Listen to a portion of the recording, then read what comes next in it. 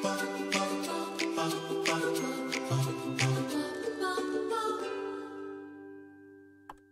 there, Natalie with you today with a new process video for Pinkfresh Studio, and I'm so excited to share my first assignment as part of the design team. And this time I'm going to use the office hours collection for my projects. And the first one I'm going to show you, I think it's actually the second one I created, but the first one is going to be on the Pinkfresh Studio channel, is my ode to coffee. And I love the office hours collection. There are lots of elements that you can use for many things, but I'm gonna actually find other ones that had to do with coffee to create this layout. Now I fell in love with the B side of the organized this paper. All those ombre stripes just gave me the idea of creating a title using the Adore Alpha for this layout. So what I did is I cut a 4-inch strip of the paper, and I'm gonna die cut the letters so that they're centered on the layout. And fortunately, the size of the alpha fits into one of the stripes. So and also it actually worked out is that the word coffee, it's gonna spell right in the center, and I'm gonna have like the lightest and the darkest stripe are gonna remain and complete. So it's gonna center my title really nicely. So once I cut that, and I save the center of the O because I'm actually gonna prop it with some foam adhesive, I'm gonna actually add a little bit of mixed media to the background. So the first thing I'm gonna do is add yeso to my page, and I'm using double thickness cardstock. This is smooth white cardstock, and it's gonna hold the mixed media really nicely without warping. But the one thing I'm doing is I'm adding yeso. This is like a primer. It's gonna protect the paper from warping and also from the paper soaking up in this case I'm going to use the liquid watercolor to soak it in, and it's going to give me some time to play with some of the colors, kind of be able to mix them. So what I'm doing is I'm adding the yeso kind of on a diagonal shape, but I'm going to make sure that the yeso covers the area where my title is going to be placed. If you see, yeso brings a little bit of a tinge of yellow when you add it to white cardstock. So I'm going to take advantage of that color kind of to back the letters that I created on the strip of paper. And I set that aside to dry, and I'm going to start working on adding my mixed media layers. For this, I'm using the Pinkfresh liquid watercolor. And one of the things that I don't know if you can appreciate on the video, is that the picture was transformed to black and white. I just make sure that the circle where I'm holding the coffee stayed in color. But the mat that is underneath the cup of coffee is like this teal mat. So I'm going to bring some of that, and that's the same color that also repeats, that's included in the collection. So for that, I'm mixing a little bit of aquamarine with a little bit of sky blue, and that's my little tray that's only for Pinkfresh Studio. I have every single color, and I'm able to mix them there. You see that I bring a little piece of paper. This is just a branding strip from the paper that I just cut. This is going to help me make sure that the color that I'm using, it's the one that is going to show on the paper. So once I add a little bit of my teal, and the way I apply mixed media, it varies in different ways. This way, all I did is add some water. I just sprinkle a little bit of water because the paper is primed with yeso. It actually stays afloat. So I'm able to add the pigment and kind of move it around just to give me like a very organic watercolor look. So I added first, like I said, a combination of aquamarine with sky blue, and that gives me the teal look. And then to get to the yellow that is in the collection, I'm gonna mix a little bit of the sunshine with espresso, and that's gonna give me a kind of more of a mustardy, richer yellow.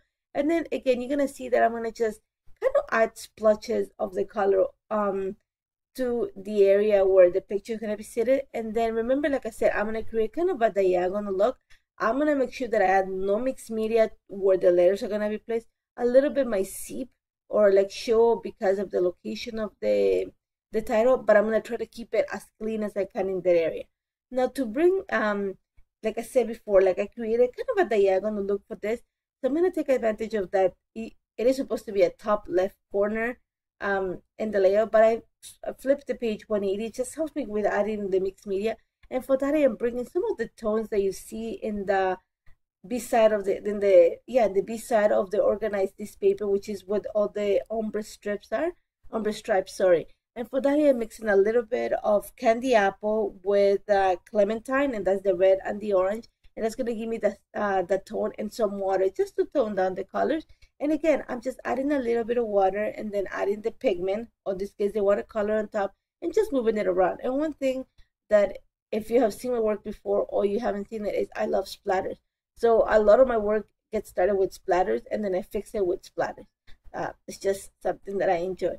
So you're gonna see that I'm gonna make sure that the two areas where I'm adding the color have a healthy combination of all the colors that I'm using. I'm gonna add a little bit of sky blue, a little bit of a deeper tone of green, just because those are the colors that are in the collection.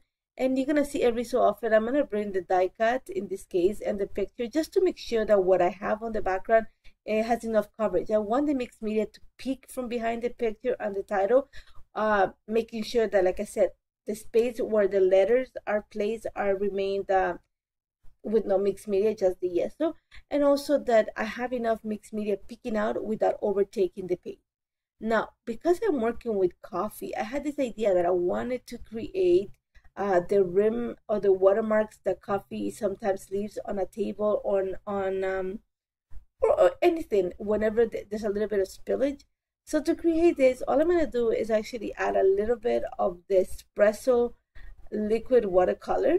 You're going to see it in a little bit. I'm just finishing my and I'm going to bring either a lid or the bottom of a cup. I happen to have an addiction to coffee, so I have a lot of already non-recyclable coffee cups, especially from Starbucks. I know it's kind of a snobbish on the coffee too. And what I do is I'm gonna use the lid and the bottom of the cup to create this. So like I said, all I'm doing is adding a little bit of the espresso liquid watercolor, a little bit of water, and then I'm gonna run the rim of the cup on it, just to kind of add a little bit of color on it. And then I'm gonna say, think of it as stamping it on the page. But because I'm adding the water, I'm kind of rotating it slightly in spot, and that's gonna create that round watermark look, like cups sometimes leave on tables or anything when there's a little bit of coffee spilled. And then just to complete the look, I am actually gonna add splatters. And for that, I am just gonna load the paintbrush with the ink and then just literally just splatter on the page. And that's pretty much what the background is gonna look like. I'm gonna make sure that it completely dries before I continue working. So what that happened, I just added a bit of foam adhesive behind the die cut that I created, and then I'm just gonna go ahead and place it right in that area where I had left the empty space for the title to sit.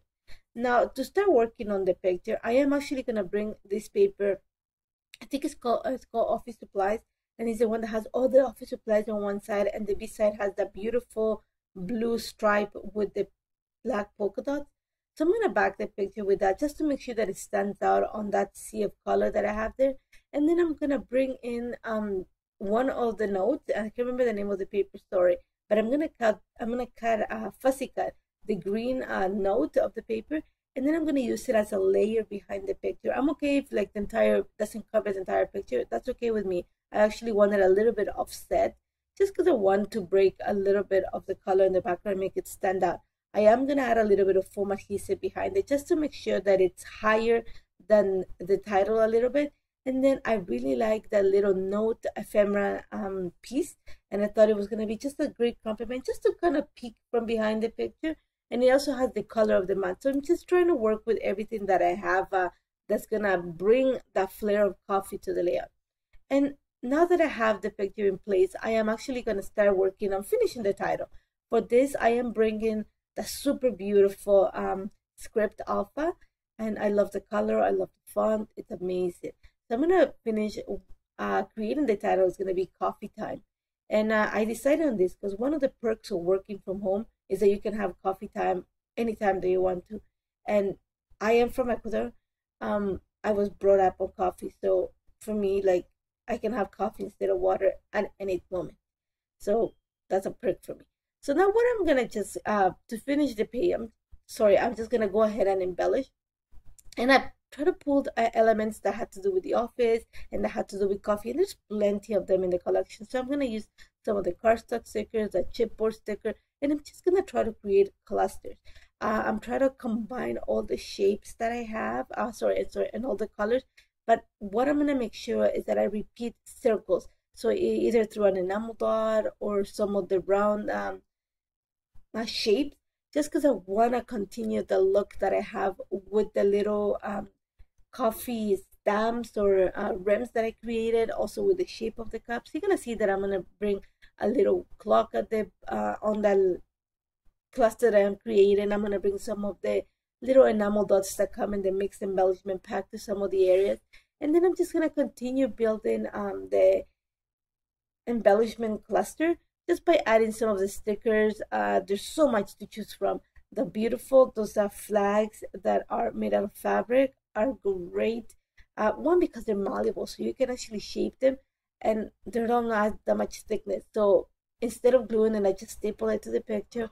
And all I'm going to do right now is I find this little sticker in the sticker sheet, but it has like some office supplies on the right hand side corner. I'm just gonna add one of the die cuts that say coffee with a little heart and prop it with a little bit of foam adhesive, and that's gonna be the perfect area for me to add my lines of journal. After that, I'm just gonna